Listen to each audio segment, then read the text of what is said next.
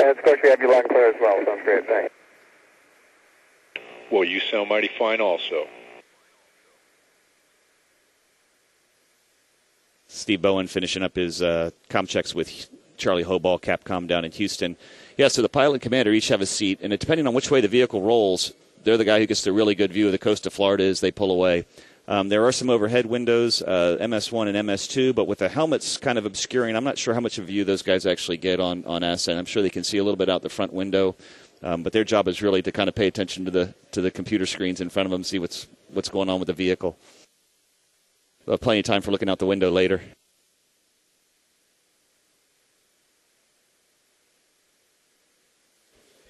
Well, we're down. Sounds like the T-38 weather officer, Lee Archambault, has taken off. He's going out to have a look at the weather here locally.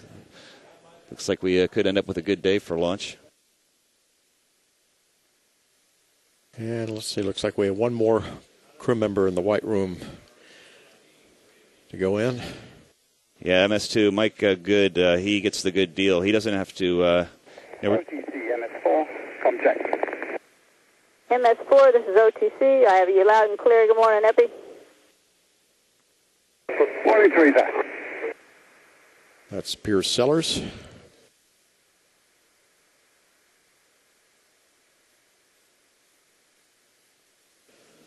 And 3 hours. Yeah, so we're 3 hours from launch, just a little under, and so some of these guys have already been sitting on their back for a little while. So being MS2 and being the last one in to kind of sit in that uncomfortable position. MS4, come check. And MS4, I've got you loud and clear. Good morning, Piers. Is not a bad deal. Can you move around in your seat at all, or is it pretty tight? It's pretty tight depending on where you're sitting. You can wiggle and try to find a more comfortable position. Houston, MS4, come check. Hey, good morning, Piers. We're just enjoying your accent down here. How do you have us? Loudly clear, sir. Right. Very good. Most of the seats you can move around in, but actually Piers Sellers, who you've just heard doing his comm check, getting a hard time about his accent from Charlie Hoball in Houston. He's actually in the seat pressed up kind of against the galley, and he's a fairly good big guy, and you're kind of constantly tilting with your left shoulder mashed up against the galley, and that can get a little bit uncomfortable. So, and he's one of the guys who's been in there for a fair amount of time. So, by the time the orbiter is ready to go, you're ready to get off your back. You have your feet up in the air. You kind of have the neck ring digging into the back of your head. You're really ready to go. So Mike Good's not complaining about not being in there right now. He's out there visiting with the closeout crew and just waiting his turn, and happy to be standing up right now. How soon is it usually after you're on orbit that you get a clear from mission control that you can take your launch and entry suits off?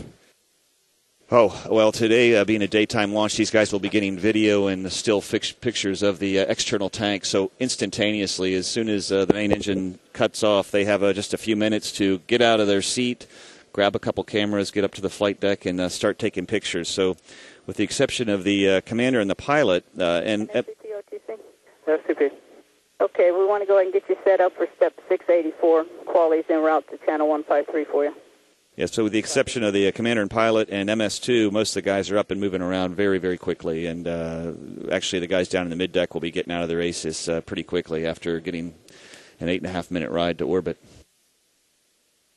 Were you able to see that on your flight at all, the tank going away? Or what? No, we launched just at dusk, and so we launched into the night, and so we were not able to get any images of it.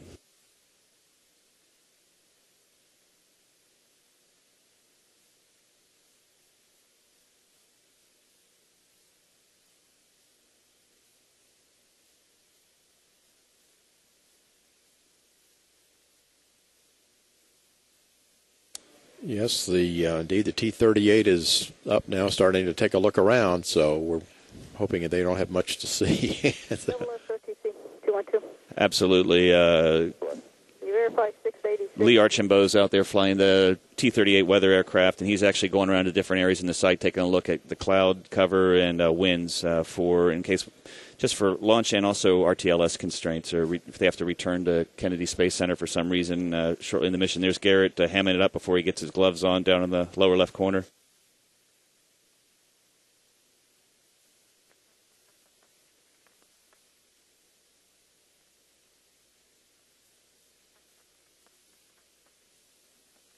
It looks like we're getting close to Mike Good getting ready to be put in there. You can see I said it was a little warm up there. He's actually hooked up to some, looks like he's hooked up some cooling while he's standing there, trying to keep some air and water flowing through his suit. It's probably a little warm up there today, so he's happy to be standing still, trying to keep cool. Now, once you get aboard, is there water handy? I mean, there's you actually can hook up your suit to get. We have cooling loops inside of the orange suit that provide cooling, and so you can hook up to the orbiter, and that'll provide some cooling. Right now, it looks like Bueno, you can see, has that white tube hooked up to his chest. And he's probably just blowing air through his suit right now just to keep cool airflow. But once it starts to get warm here in Florida, you guys know it can get pretty warm. We launched in March, and so the cockpit was fairly cool. But I imagine it's been sitting out there in the sun this week, and it's warmed up quite a bit. And but they have drinking water once they're strapped in. Do they have access to a drink? They probably can. Yeah, they can get some water up until the ASP gets ready to leave, and they get ready to close out the hatch. Everything will then be stowed for launch, and then they just have to wait until they get to orbit, and they'll have drinking water very handy right when they get there.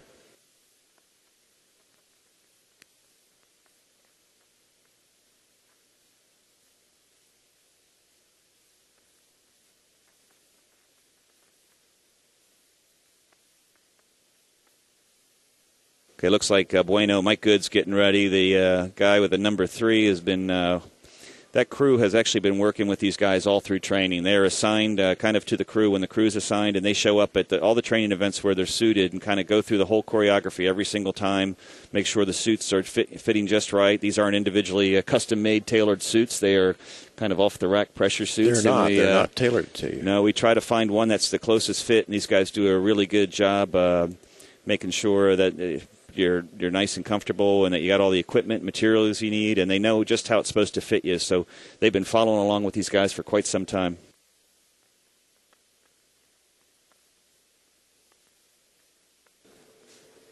Hawk's trying to get a look at something. Got a couple mirrors going on, and yeah, it'd be nice to have a little bit of audio. Maybe it wouldn't right now.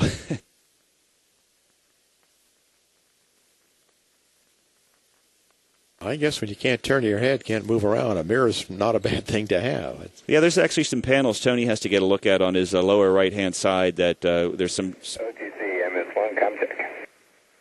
MS1, this is OTC. I have you loud and clear. Good morning, Big G.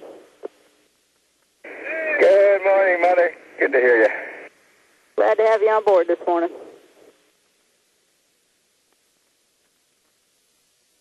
Garrett Reisman getting a comm check.